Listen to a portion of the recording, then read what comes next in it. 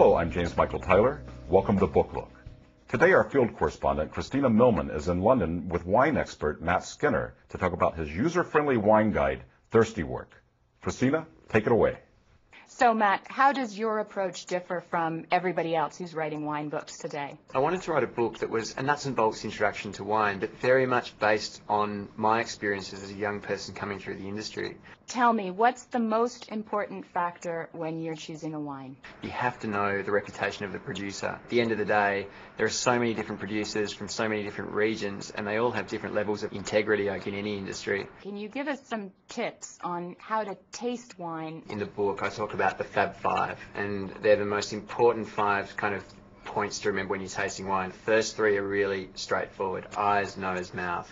You look at wine, but there's not a lot you can tell from actually looking at wines, because white wines tend to get darker with age and red wines tend to get a little bit lighter with age. But some grape varieties just tend to be naturally light, like Pinot. Smell's the most important thing. Give the glass a good bit of a smell. Basically, when you're doing that, it's like turning up the volume. You can hear things sort of more clearly.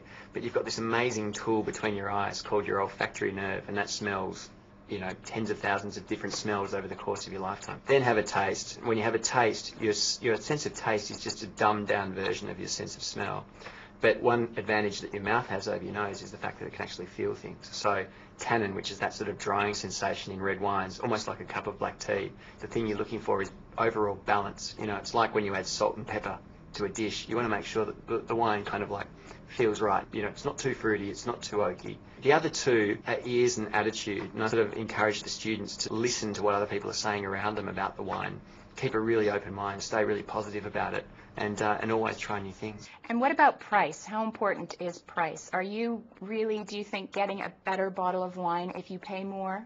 Like anything, you get what you pay for. There are always exceptions though, but when you get down to the sort of bottom rung and entry level, you're really playing Russian roulette, and it becomes more and more important to actually know the reputation of the producer. Another one of the debates that's raging in the wine world, screw top versus cork. Screw caps are fantastic. Basically they exist because it's estimated that around 7% of all wine bottled under a cork is affected by a bacteria called TCA. That comes out of the ground, goes into the bark when they're actually harvesting the cork off the trees. And it's not until they actually put it under pressure in the bottle in the form of a cork that it releases this bacteria into the wine, stripping the wine of all of its aroma and flavour.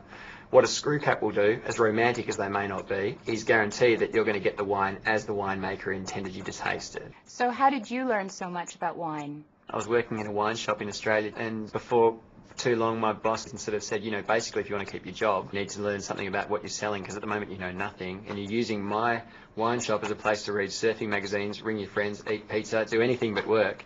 And as he sort of opened bottles for me to taste, I sort of fell in love with it. It was strange. I was 18 and none of my friends obviously were into wine. I started having better relationships with their parents than I did them. Matt, thank you so much for joining us today, and good luck with the book. Thank you. Cheers. Thank you for having me. Thank you. See you again. Kristina and Matt, thanks for all those great wine tips. The book is Thirsty Work by Matt Skinner. This book will arm you with wine competence, knowledge, and enthusiasm. So pick up your copy today and read the book. Until next time, I'm James Michael Tyler. Goodbye.